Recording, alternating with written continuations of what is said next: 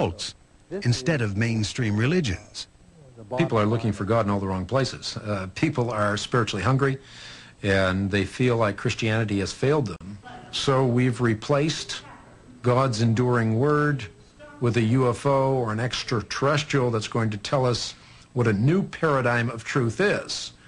And if you look, for example, at the Unarius Academy, what is the new construct of truth? You'll find whole civilizations, they have mastered their life. All too many people have uncritically bought into the story, not because the evidence is there, but they want to believe it's true. Some experts do see differences between the Unarians and other UFO cults. When you first look at Unarius, you wonder why would people stay? It's just a little UFO thing. But there's a very substantial theology that basically draw from traditional occult and Eastern theology that it really holds people.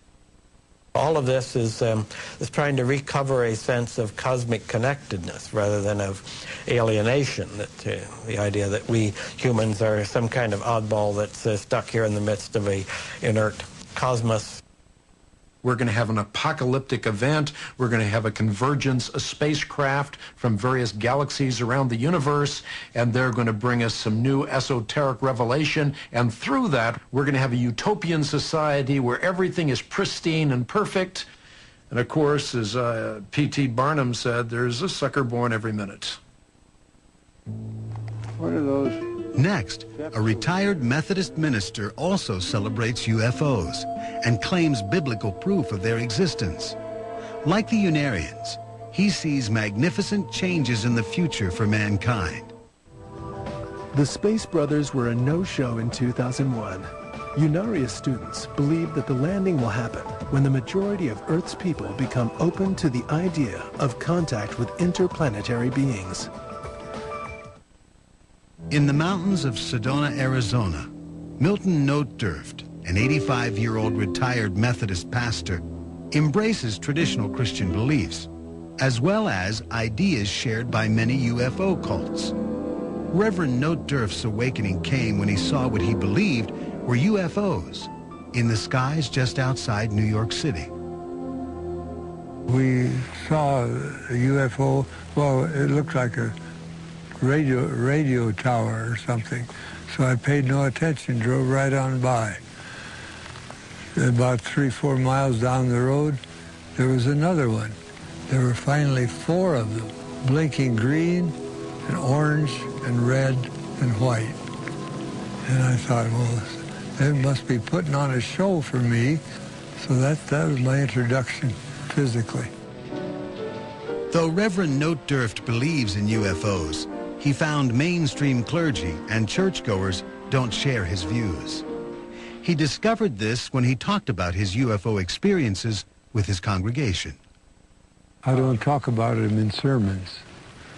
I did once, and that was a mistake, because I thought this was going to change the world in a week or two. It didn't. No matter how interesting or frightening they may be, things change slowly.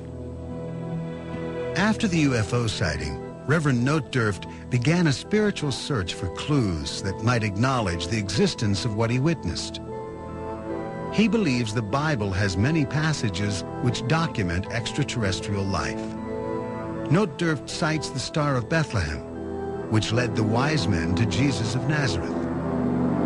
And the Bible tells us that the star that they had seen went before them until it came and stood over the place where the young child was. Comets don't act like that. Planets don't act like that. Asteroids don't act like that. It has to be something else. Milton Notdurft is also a believer in reincarnation. This age-old belief is shared by some Buddhists, Hindus, Native Americans, and many UFO cults. Notdurft claims reincarnation explains many of life's mysteries. That was not a part of my Christian belief at all. People say I don't want to go through this life again. I've had enough of it. That isn't the point. It isn't this life you're going through again. It's a new one that is going to teach you some different things than the last one did. Notdurft predicts that a shift in planets will bring changes with the new millennium. The acceptance of UFOs would mean a new way of life on Earth. The first thing that will be affected is economics.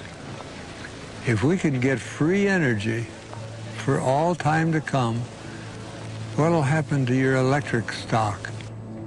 Secondly is religion. And if you think religion hasn't separated us, just think of the thousands of denominations and cults that there are in the world.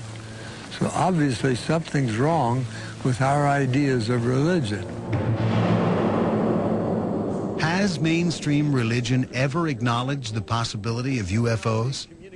So I would say from a Christian standpoint that the Bible doesn't preclude the possibility of UFOs. Science doesn't preclude the possibility of UFOs. I would just say that there's no real, tangible evidence for them. So I think that many people believe what they believe because they want to believe it.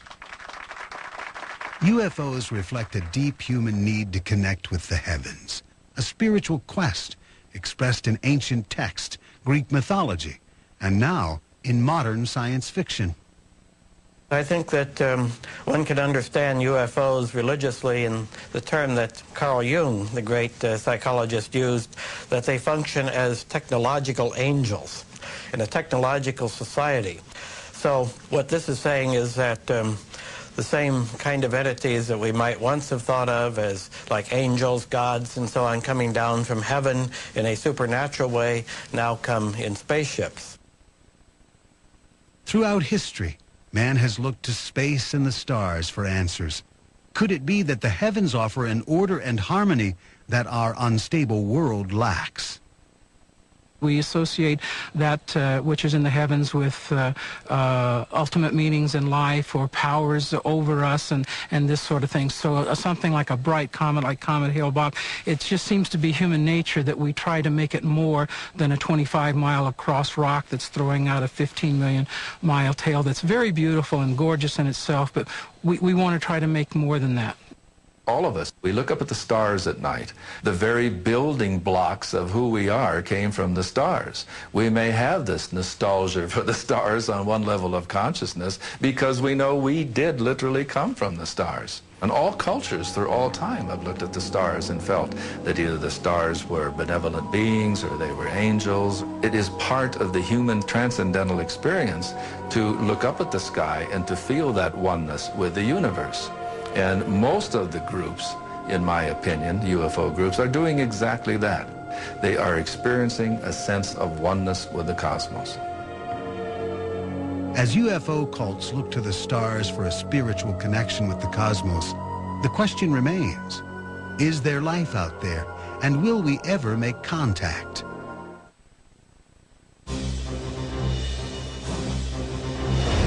Ten riveting films.